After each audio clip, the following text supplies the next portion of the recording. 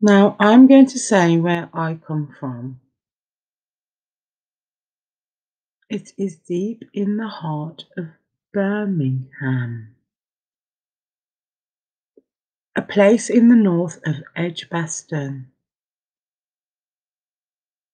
The Rezza is the place to be. That's how it's known colloquially. Built in 1827 by a man that was a mason. That's a brickie. And he trained himself to be an architect. Self-education is key. But what he actually built was tranquility, peace,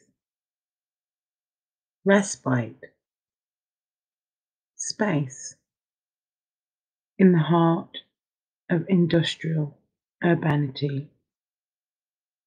And the lovely thing about it was that it was used by the local community. The people came from far and wide, and even from the other sides of Birmingham, west and east. They jogged, they danced, they roller skated, they fished, they spotted,